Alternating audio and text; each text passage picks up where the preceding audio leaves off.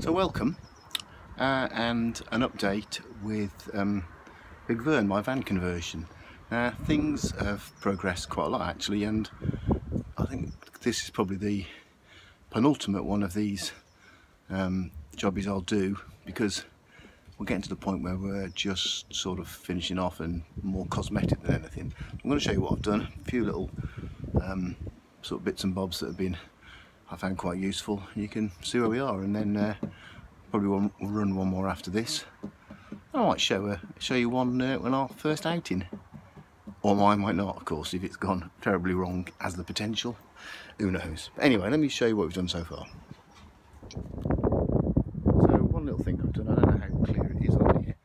I'll try and get down and show you. I've put in a little shelf here underneath, which is really useful.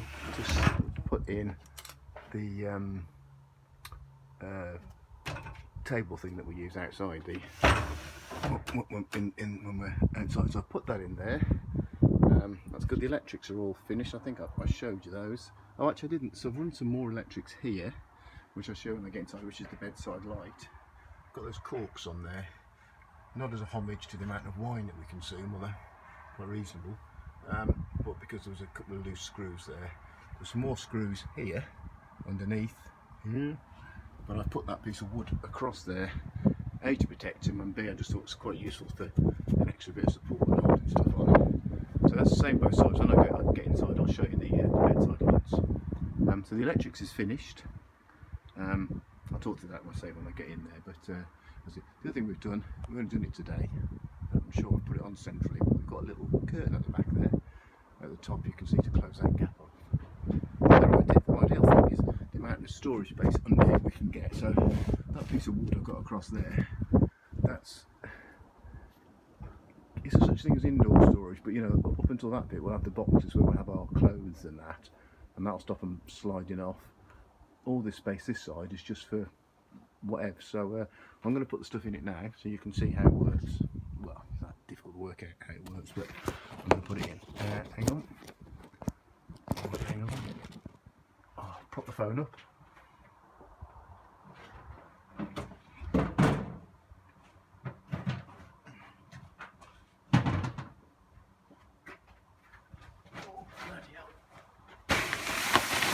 Show you is this massive thing here is my awning.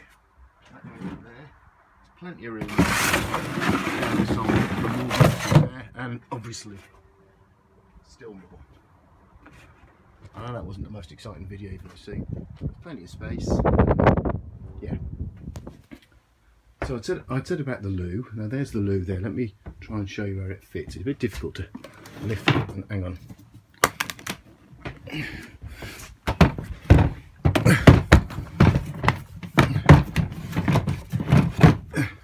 So the loo, you can see that against the door, sits there. I've got a bit of wood here that I literally just slide in like that. So when we're driving, like that, it's in. It will hold it, stop it coming out. I've also done the same here. I'm going to probably setting a record for the worst videoing ever here, but under the bed here, I've got, you can see that bit of dowel. I made a hole and I made some slidey bits that come down like that. And the point of them is that when we're driving along, we put them down and it stops our storage boxes from flying out. So I bought this fantastically big storage box, 84 litres. So that goes in there. The arm comes down. Put that back in the hole for storage, and it's not going to go anywhere. Same one here. I would imagine the way the world is, my wife will have that massive storage box, and I'll end up with a small one. And that goes in there. Somewhere else. Oh, there it is. Wood.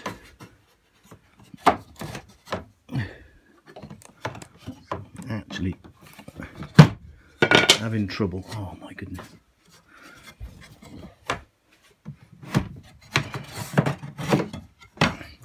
Right, I've cocked that up. The truth is you have to do the loo one before you do the other one. And that's there. I acknowledge that's the worst bit of filming there's ever been, but hopefully you get the hang of it. That's that. That box on there, incidentally, is the next trick, which I'm actually going to do in a minute. Carpet tiles for the floor, obviously. Up here, let's have a look at the sink. We finished. So I put, where across, as I said I was going to, across the top there, I put a piece of wood. It's that, I don't know what you call it, that treated wood. Purposely use that. It's a bit sort of darker and a bit messy or something. I thought with all this pine it was a little bit crisp and clean, so I put that in. I put a little shelf on it, rounded the corners off, and yeah, it looks quite nice. So that's the shelf, and we just put odds and sods when we get to our camp. The shelf, this bit here I've shown you, which is finished. One little innovation I've got is I've put a hole in there. What's that for, you say? It's for putting that stick down. So that isn't fixed at the bottom at the moment, but it will go when the carpet's down, and that will go in there when we're travelling to stop the shells flying out. You can see my water thingies have arrived. I have tested them. I'll give you a little demo. Living the dream. If your dream is a bit of cold water in a van.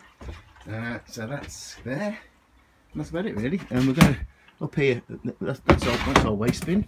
It's an IKEA special, which is perfect. That actually fits there. My wife's in the process of making a curtain for there. I may or may not put a shelf in because we seem to have got a lot of wasted space there. So possibly at some point I'll put a shelf in there or something. We'll see how we get on. It's not doing it at the moment. But yeah, it's done. We've done a few other bits.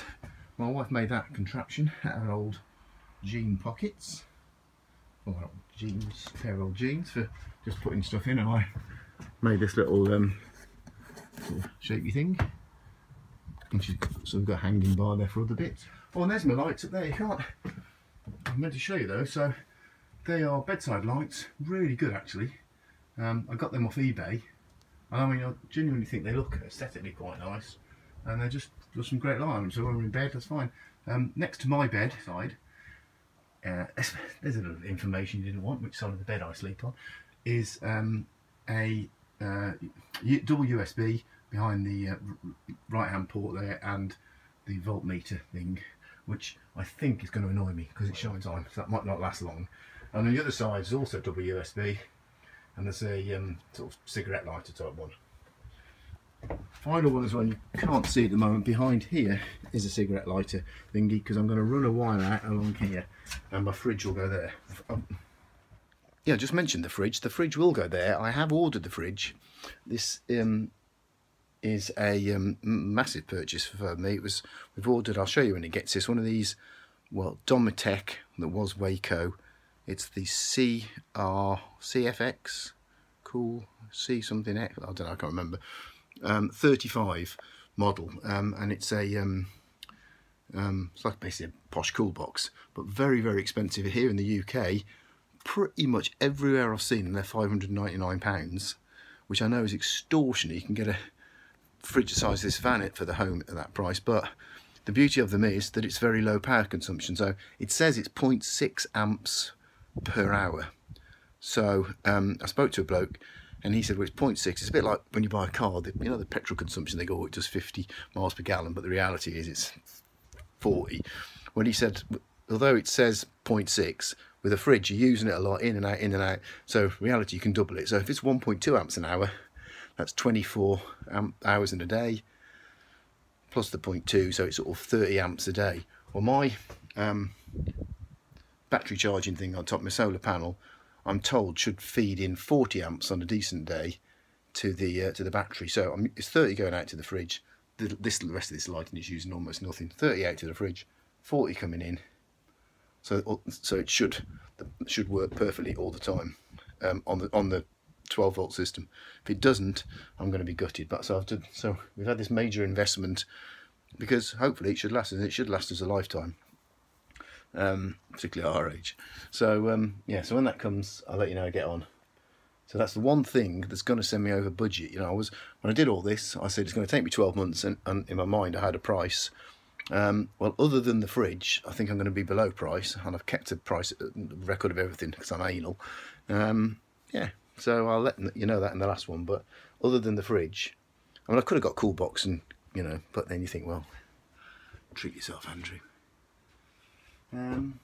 Yeah, that's it. The other thing is, I was going to show you as well, I put on this piece of wood across the end of the bed here. Sort of didn't need to. I just thought aesthetically it finishes it off. It's going to be a curtain below it across here to hide all this. But I thought it finishes off. And the other thing is, thought when the mattress is on there, it will stop it. You know, should I brake very hard, it'll stop it flying off. Not that I would imagine it would, but you know. So I just thought aesthetically, it's not held on that securely, quite honestly, but it does all it needs to. Yeah. So the next job's the carpeting, and I'll show you that when I finished it. Oh no, hang on, doors. Yes, doors. I've got to show you the door. I said all along through, if you've watched these videos from the start, I've waffled on. Well, I've waffled on actually. That's what I do. But I've waffled on a lot about didn't know what to do about the doors, about the door, and how to sort of make it look pretty. And I think I said my wife was doing a bit of a patchwork job, and she's finished it. So I'm going to show you. Hang on. There you go. Wow. I'm not going to lie. It looks good. Well, I think it looks good. It looks really nice. She got all this, just got a few bits of those material that she had lying around. She got some out of a charity shop, and she's made them. Now the bottom one is on a board. I think I talked about that before, where it's screwed on there. The top one is more difficult because there's nothing really to screw it into except one at the top there. At the moment, not going to lie, it's a bit precarious. We've got some double-sided Velcro, but other than that one screw that's holding up, I don't think the Velcro would hold it. It's a bit whatever. So I'm going to have to think of exactly how to hold it up there, but it certainly looks good. And yeah, so she's done that. Excellent.